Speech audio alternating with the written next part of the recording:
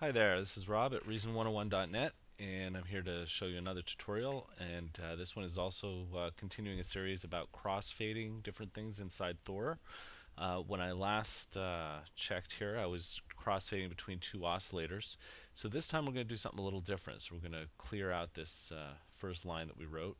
And what we're going to do is we're going to take these two oscillators and we're actually going to basically crossfade between two filters this time.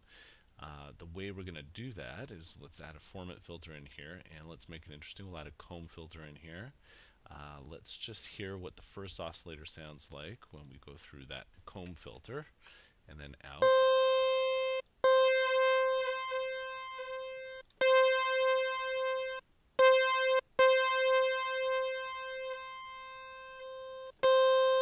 Okay, so we'll leave it like that. That's what it's going to sound like.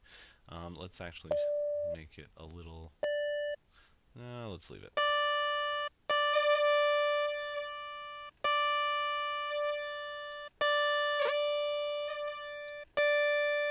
Okay, so that's what it sounds like with a comb filter going through it. Now let's listen to what this same oscillator, we'll just turn this off. Let's take the same oscillator and let's now send it through the format filter. It's not going through the comb filter at this point, it's just going through the format filter.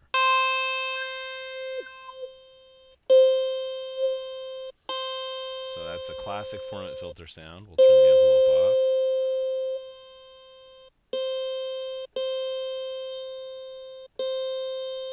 So you can definitely hear a difference there, okay?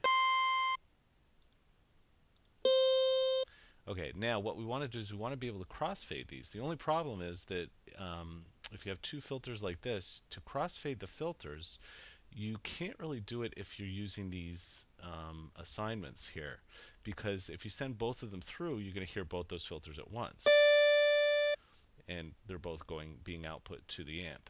So way around that is you're going to disconnect these, you're going to break the routing, and right now if you press a button or play a key, nothing's going to come out of it, but you're going to do all your routing down here. So in here you're going to take oscillator 1, you're going to do two instances of it. The first one is going to go to the destination of filter 1 audio input. Second one is going to go to the destination of filter 2 audio input. And then what you're going to do is you are going to use a scaling knob. We'll use Rotary 1 to crossfade the filter. And in order to do that, let's just make that X a large X so you can see it. Okay. And in order to do that, you're going to do negative 100 for Rotary 1. And the second one, you're going to do positive 100 for Rotary 1. And what this is going to do is it's basically saying we want oscillator 1 to go through filter 1 when the rotary is set to 0 or minus 100, and we want the same oscillator 1 to go through filter 2 when it's set to a positive 100. So now you're basically crossfading the filters on this knob here. So when you play it,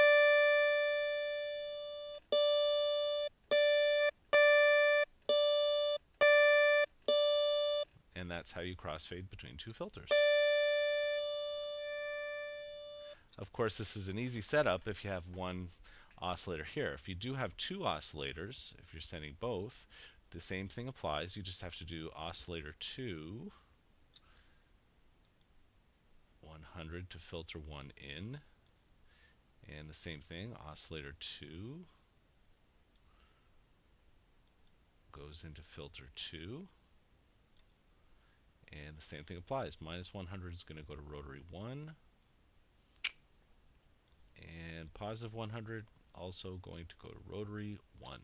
So now you've got the two oscillators that are going into either the comb filter or the format filter based on this knob. And you can crossfade between them. And the other nice thing is you can go ahead, take your LFO2 again, and you can do an amount of 100 to actually, no, I'm sorry, I'm not going to get into that right now. But basically, this is a way that you can crossfade between your two filters here. And once again, It's another Reason tutorial from Reason101.net. My name's Rob, and I hope you join me again for some more filter fun and some more Thor fun. I will be doing a little bit more crossfading, and a couple more tutorials will be coming your way. Thanks for watching.